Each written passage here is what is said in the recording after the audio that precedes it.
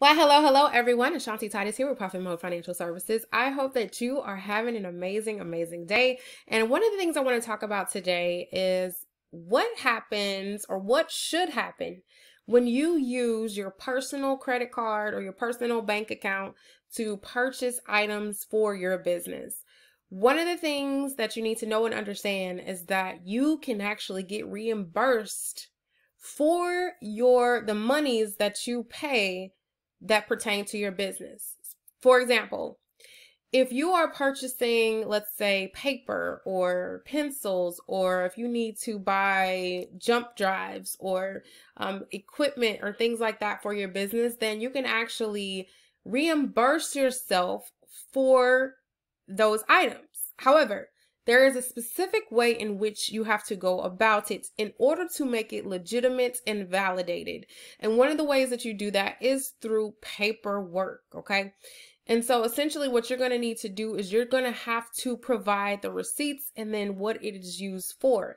And I'm coming up with these videos because I have had clients in the last few days where we're filing taxes and things like that and making it known that this is what needs to be done going forward so that you can make sure that you're getting the full benefit of, of your business and what you're doing. Okay.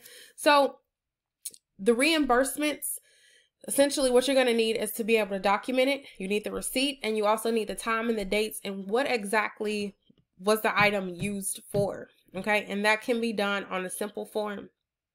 And this is one of the many ways that's going to help to protect you and uphold your end of things if you're ever audited by the IRS. I always like to say a lot of people, they try to avoid audit. I don't think you can, avoid anything. But you can prepare for it, right?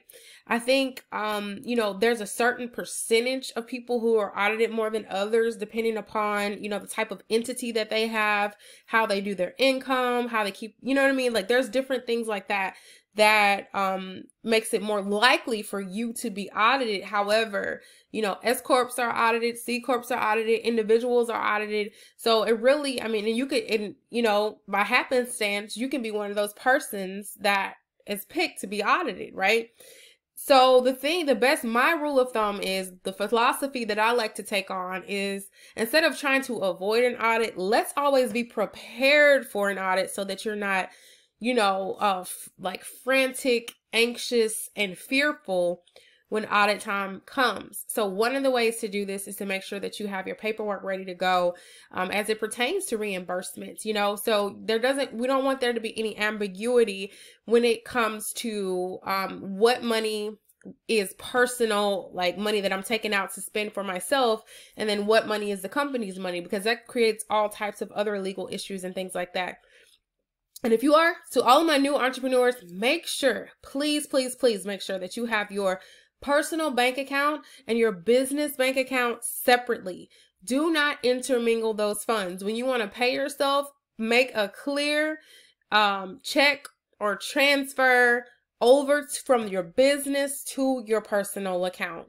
That it becomes an accounting nightmare, not only an accounting nightmare, but it makes it very difficult for you to, like in a court of law, they call it piercing the corporate veil.